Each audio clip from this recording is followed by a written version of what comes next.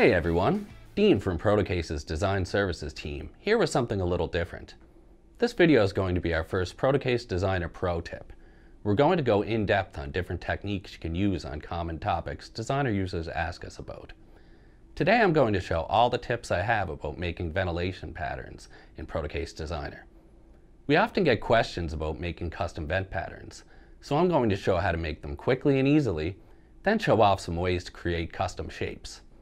So if you want to see how to quickly create some unique vent patterns that will make your design look amazing, you've came to the right place. First, I'm going to start with creating a simple slot. The easiest way to create one is by clicking on the rectangle tool, then clicking and dragging to draw it. Once I have my rectangle placed, I'm going to customize it by using the Properties panel on the right side. First, I'll adjust the height and width to my desired size. For the example here, I'll use a height of 250 thou and a width of 1.5 inches. I'll round the corners using the option here, using a corner rad of 124 thou. Using the exact height value would remove the line entirely, so use a value of 1 thou less to avoid this. Now I have a single slot in the perfect size. So the next step is to create a vent pattern using the slot I just created. There's multiple ways to achieve this in Designer. So here I'm going to show you the fastest way to create a standard rectangular vent pattern. I click on the cutout I just created, then click the Pattern tool. Here I'll select Linear and change the angle to 0, the spacing to 1.75 inches, and the quantity to 5. I then click Create to place a strip of my slots across.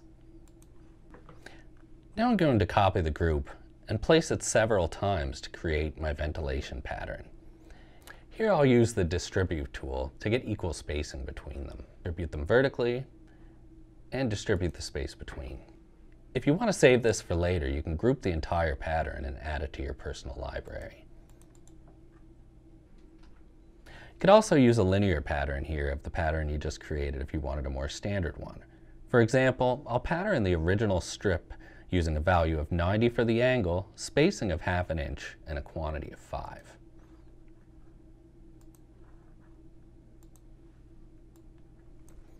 Now, what if I want to spice up this pattern a bit?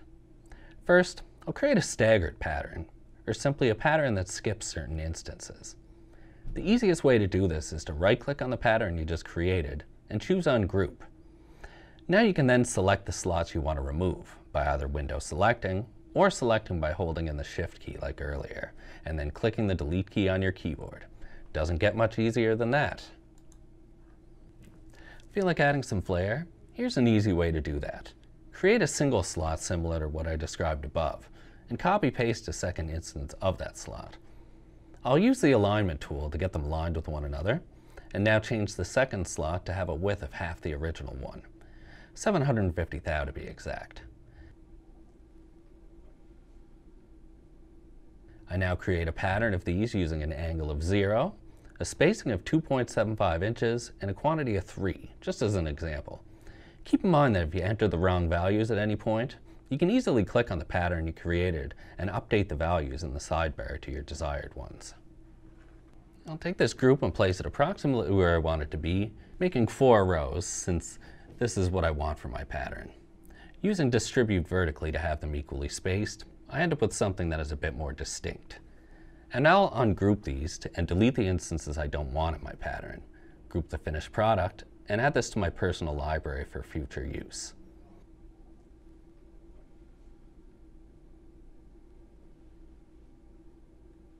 As you can see, after saving this pattern to your library and saving the face you just edited, you can now use the quick search function to search for what you named it and place it quickly and easily on later designs. You don't need to use just regular old rectangular slots for the custom cutouts in your vent pattern. You can apply that process we showed you to circles, ellipses, or even creating your own custom shapes like hexagons or triangles. Another tip for creating cool custom vent patterns is using the circular mode of the Pattern tool. I'm going to create a custom hexagon cutout. I'll create one rectangle to the height that I desire each of the hexagon sides to be. Here I'll use 250 thou width and 125 thou height. Now I'll copy and paste it. Rotate the ones I need by 120 degrees, and use the measure tool to precisely place each in the desired position.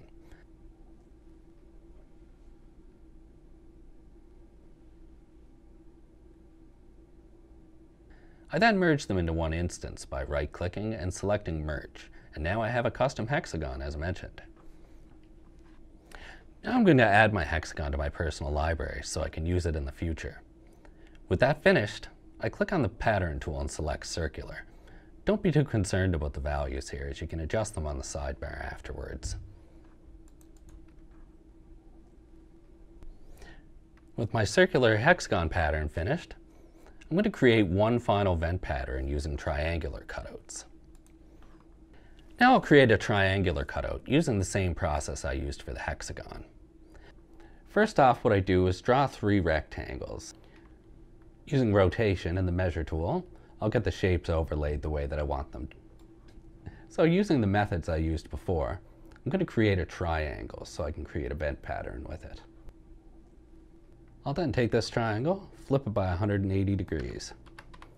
Using rotation and the measure tool, I'll get the shapes overlaid the way that I want them. Now I'm going to copy it, flip it, and create some patterns.